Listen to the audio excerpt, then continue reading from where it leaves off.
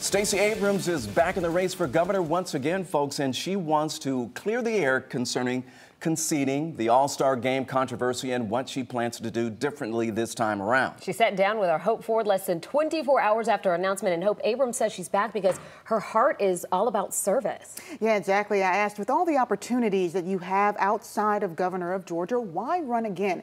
And Abrams told me she has a responsibility to public service regardless of the title of governor.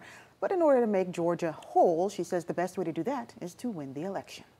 Entering the ring, Governor Brian Kemp. I've been preparing for this fight for 3 years. And Stacey Abrams. My focus is always on fighting for Georgia. Once again, the gloves are off. We have a current governor who has failed the people of Georgia. In 3 years, the two didn't miss out on what the other was doing, or for Abrams, what she says Kemp isn't doing. If he were sitting here instead of me right now, what would you have to say to him? Expand Medicaid. Right off the bat.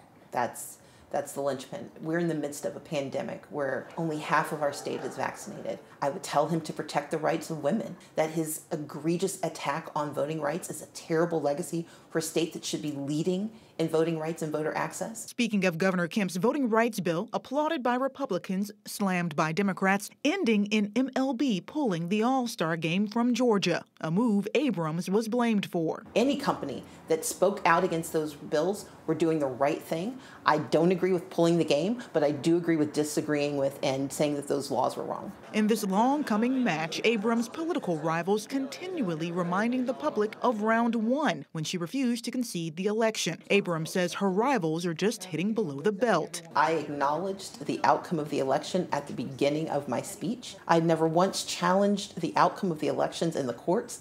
I've only challenged the process. Now she's challenging Republicans again and says if she wins, she doesn't want to fight against them. My mission is to serve every Georgian, whether they agree with me or not, and to make sure that they have a government that sees them and is willing to stand with them to get good done.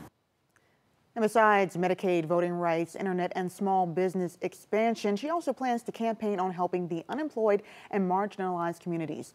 Now today, Governor Kemp sent a reminder to Georgians saying he's the one who's been leading Georgia through the pandemic and fighting to keep the economy open.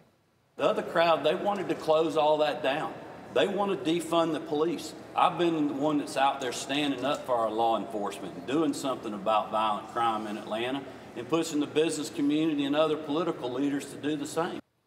Kemp says he loves the fact that Abrams is running against him. Abrams says she is ready, and don't be surprised if we see her and Senator Warnock campaign together, because as you remember Senator Warnock's seat, he's up for re-election next year as well. We will certainly be seeing a lot more of each of them in the coming months. A very interesting 2022 ahead. It is on the way. Yeah. All right. Thanks, Hope.